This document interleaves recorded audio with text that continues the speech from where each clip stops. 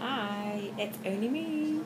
I am videoing from my hospital bed again.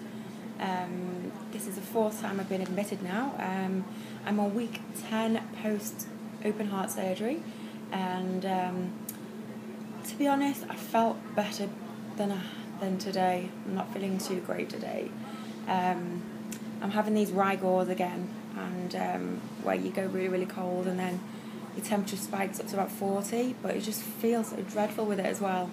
So they've taken some blood cultures all through the night, and I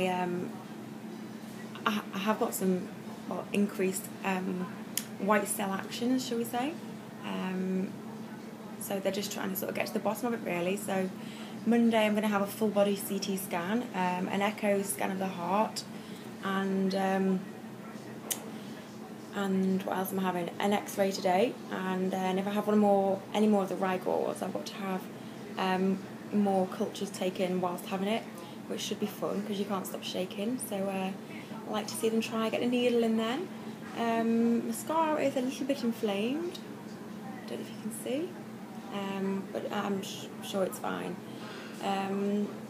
So yeah, just chilling really in my Hozzy bed. I'm wondering what you're all up to. It was supposed to be Plan B concert tonight, so I'm gutted that I've missed that. It was my friend's wedding yesterday, so yeah, can't believe it's July, but it's very wet outside, so to be honest, I don't feel too bad. Stuck in hospital now. Anyway, I hope you're all okay, and I will speak to you soon. Bye!